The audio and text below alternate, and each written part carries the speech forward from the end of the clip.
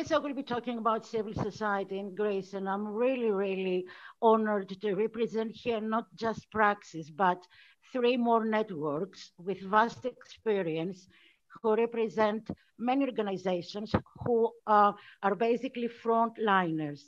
But if I had the chance to correct a little bit my title, it would have been before, during, and after question mark the crisis, because after the economic crisis, we have the pandemic crisis, and then we will have another crisis.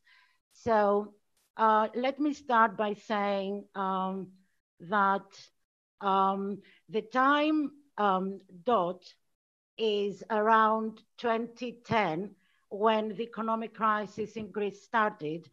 And with all the austerity, the hard taxation, the memoranda, the agreements between the IMF, the EU, etc., the devaluation of the health system, the increase of poverty, vulnerability of populations, and social exclusion, and the density of all of that, we as civil society came across an impossible task. However, it was not only that, it was also the rise of Golden Dawn, a neo-Nazi criminal organization by now. But then it had the form of a political party which got to the House of Parliament between 2012 and 2019. And in some times, it was the third political party in Greece. Let me take a few moments and talk to you about this picture. In 2013, a 27-year man from Bangladesh was murdered in the early hours of the morning while going to work by two members of Golden Dawn. And the impact of civil society was to highlight that the murder of Lukman was a hate crime. His murderers were found guilty, and it was a great moment, although you cannot say great, but it was a great moment in Greece, in Greek history, because it was the first ever racially recognized murder. And I say again, the contribution of civil society was really important to that fact. Around that time, the beginning of 2010, we also witnessed increased flows of mobile populations. In 2 years, in 2015 and 2016, almost 2 million people arrived at the islands of East Aegean. And civil society organizations were there, and even before that period, but we were there and we worked on first reception, case management, accommodation, informal education, psychosocial support, legal counseling, referrals, rescuing people, to name but a few services that we provided. And I believe that we are all today, we are here familiar with the situation on the islands, where thousands of people wait in inhuman conditions, where human rights are violated, and people are waiting for their asylum procedure, where, in conditions that are not only an insult to humanity, but it's a huge, impossible task for civil society organizations to provide the services in dignity and as to the best they can. And that was an era as well where Greece got many negative distinctions, like really high youth unemployment rate, really low ranks in issues having to do with gender equality, freedom of press. And if you ask me what we have been doing since then as civil society, and what we do is to give voice to people who are excluded, to give them visibility, to provide them with access to health, work, education, and dignity. And we do that through three patterns: intervention, prevention, and advocacy. And I would be talking for hours about that, but Kostadis only gives me 30 minutes, so I will try to summarize everything we have been doing, and I will start by challenges. The challenges we have been facing are all-time, and they can be basically resources when it comes to human and when it comes to funding. Then challenges can also be trends, and by trends I mean either the history events, the historical events, or things that, like, for instance, the willingness of funders to fund. And the last challenge is the institutional role of civil society. And please allow me to come back to that.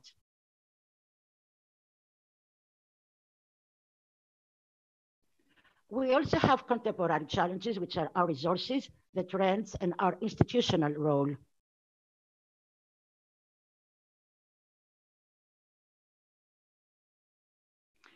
Uh, I think that I should explain a few things of how situation is in Greece as to highlight further the importance of civil society, the challenges that we face, and the impact we have.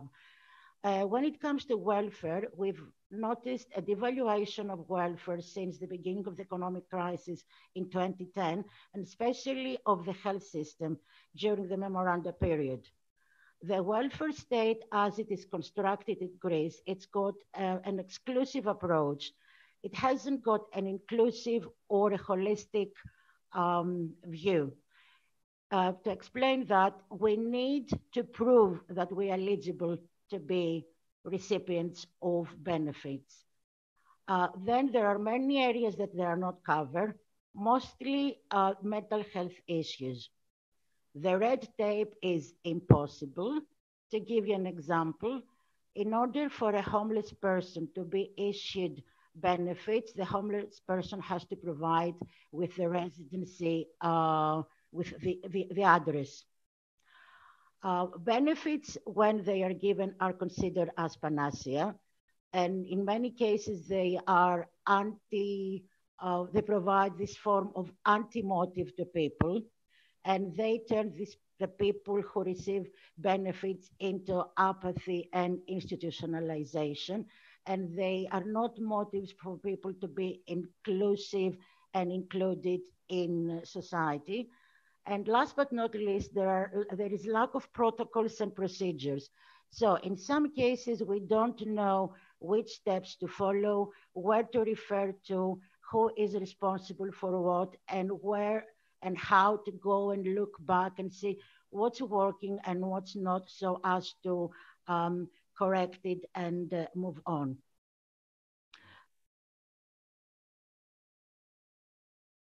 Second is data. Konstantinos referred before to the archive system. In Greece, there is lack of statistics. There is lack in numbers. There is lack of data which would demonstrate which are the issues to be tackled. There is lack of data which would demonstrate what the success is, what the failure is, or the need of improvement of specific policies.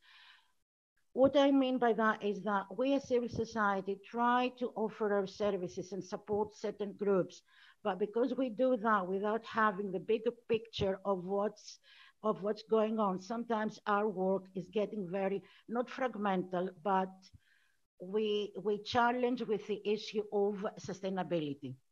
And because there isn't any constructive mapping as of how the impact is portrayed in the improvement of such situation, then our work gets thin, because sometimes we just repeat ourselves in what we do.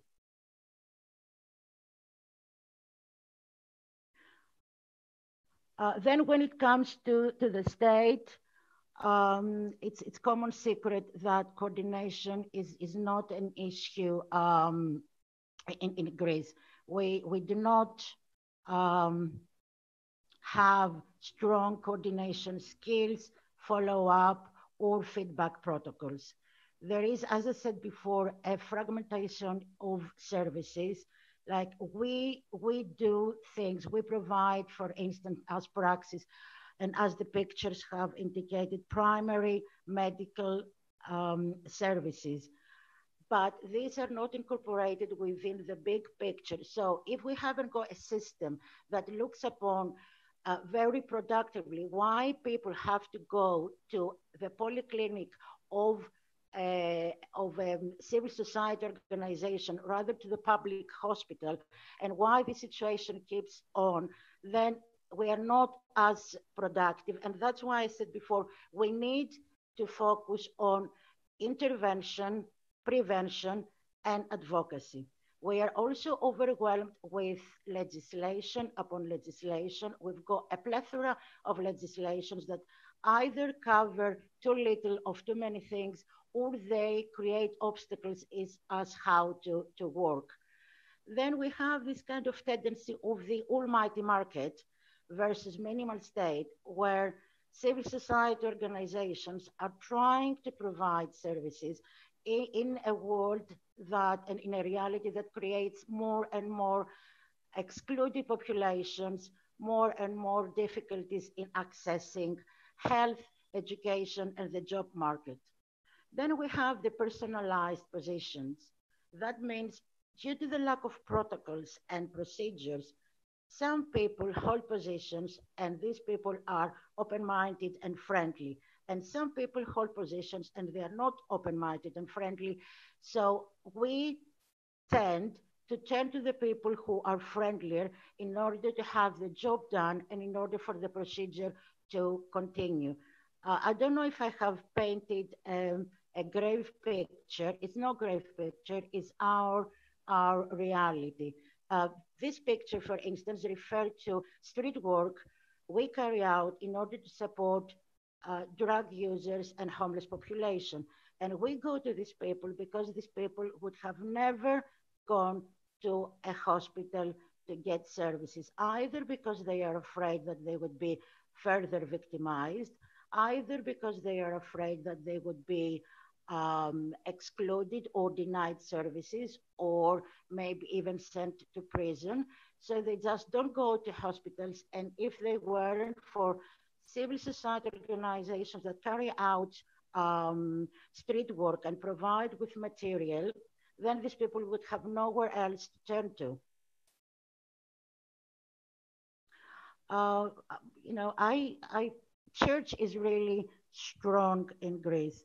There is no clear separation between state and church. The secular power it seems to be weaker than the religious authority. And a statistic that's available tells us that there are more priests in Greece than doctors and medical doctors at public hospitals. So all these were our challenges, but what is the impact? I think that maybe according to my experience and being in civil society since I can remember my name, is to give people a voice, to treat people who face an issue with dignity and respect, and try to provide services, try to support their effort in social inclusion, try to be with them, be close to them, try to support people who are asylum seekers, who are refugees, to be included in a society that sometimes is not friendly, that sometimes is hostile, to work with authorities, to safeguard a place where the rights are respected and their skills are unfolded and enhanced. We have been providing services such informal education, and at the same time working with the local communities as to show that the mobile populations are not the enemy, that the mobile populations are entitled to rights. And as I said before, one of the most important impacts civil society has in Greece is the sense of accessibility. We try to provide accessibility both ways.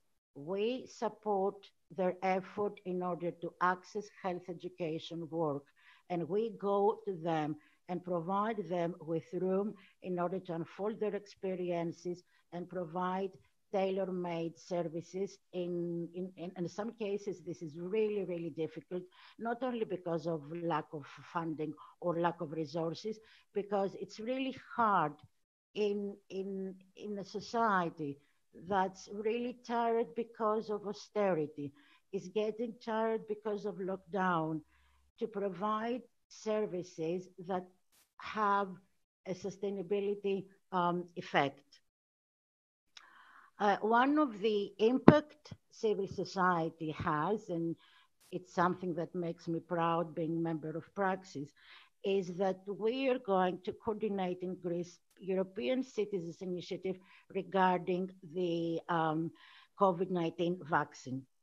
So what we will do within the year to come is to collect signatures from the EU member states and get the signatures to European Parliament so that the EU legislation will ensure that the COVID vaccine would be accessible to all people. And I can be available for further information and details regarding that. Another impact civil society has in Greece is that it collects first-hand experience from people. It gathers this experience and it advocates and lobbies with local government, local authorities, central government, and the EU in order to open up the paths for an inclusive society. I said before that I represent here not just PRAKSIS, but three more networks. One is the Hellenic Antipoverty Network, which consists of more than 40 organizations. The Network for the House to Writing, which represents 30 organizations and public entities, and the Racist Violence Recording Network, which consists of more than 45 organizations. And so all these three take the experience, the first-hand experience, the frontline experience, and we get this experience to the relevant bodies as to not be repetitive, being strong advocates of the people that we support. This is a demonstration that we carry out every March on the 21st, which is the Day Against Discrimination, where civil society organizations march against discrimination. Last year, it was a virtual one. This year, it's going to be virtual again. And we have, as civil society, to adapt our reflexes into the COVID era. And as Lindsay said before, how to can be productive and how we can carry out what we do, taking into consideration the restrictions of lockdown. And last but not least, and I don't know if I've talked over my time, is the elephant in the room. The elephant that we don't look at and the elephant that doesn't look at us. And it has to do with the institutional role of civil society. In Greece, we haven't got, we are not included in the decision-making process. Sometimes our participation in procedures is implemented by open-minded people in the right positions, and we are invited to participate, but not all the time. The recognition of the impact we have is not established, sometimes is not visible. In many cases, civil society organizations have been served as either scapegoat or easy mark. There are many institutions and political parties in Greece that think that are disputants to the world of civil society. There is rhetoric against civil society organizations, and mass media have played a huge role in creating and sustain a negative and unfair image towards a civil society. On that slide, I have included some press clippings of last year, which indicate and show the rhetoric against civil society organizations. And to be frank, some days we try to prove that we are not the elephant in the room, instead of focusing on our work, instead of working with the populations that we work with. And what do I mean by populations? Uh, Anyone who is in need of services, and you name it, Greeks, non-Greeks, asylum seekers, refugees, economic migrants, unaccompanied minors, Roma, people in prisons, people who just go out of prisons, people living with HIV, people living with hepatitis, um, people living on the streets, people in fear of losing their houses, people who cannot cope with the daily life, people with mental health issues.